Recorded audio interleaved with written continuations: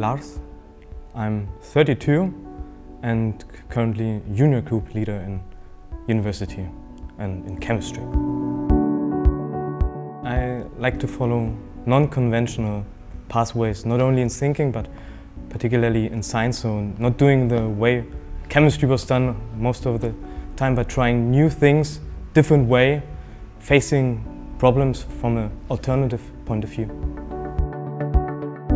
My technology is basically about trying to develop a sustainable approach for chemistry, very general question, and I think we all produce a lot of waste, and what we do, we try to use waste and make a high quality product, particularly for energy storage out of this, and I think this changes the world in that kind that waste is actually brought to a useful product again. As a scientist, I would say be careful with these alternative facts, be careful with populism, and so try to beware the high standards of science and bring high standards of science to the world.